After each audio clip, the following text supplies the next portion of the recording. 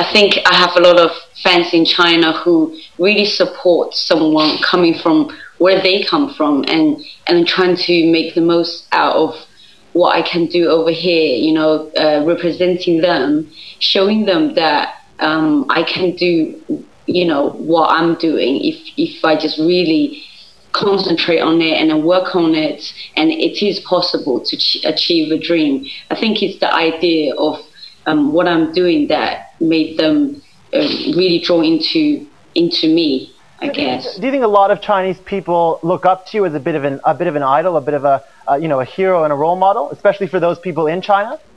I get a lot of fan mails, actually not just from China, from actually all over the world, people basically telling me that they're very inspired and motivated because, seeing someone just making the most out of their life from where I come from, especially people from where I come from, they see me doing this, so they're very inspired, and they want me to do well. They want me to succeed, so they can say, yeah, that's one of us, and if she can do it, we can do it too.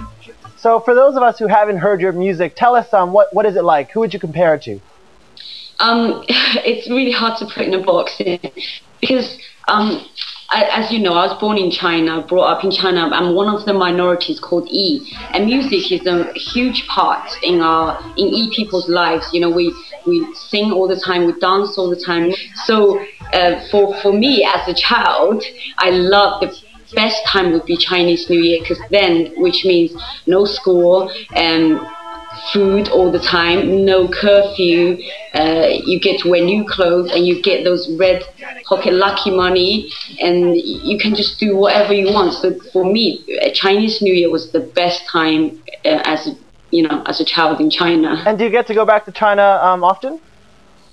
Unfortunately, I haven't been back for a while. I was in China for a while, like last year and so, but before that, it was hard for me to go back because I came from a very small village, so it's not like a one plane journey that could take me there. I have to take 2 planes, coach, and this and that. It would take me, quite a few days to even reach there. So it was quite hard, and plus all my family's in England now, so we're based in Cambridge, so I'm here. Do you ever miss home for you in China? Do you ever miss that?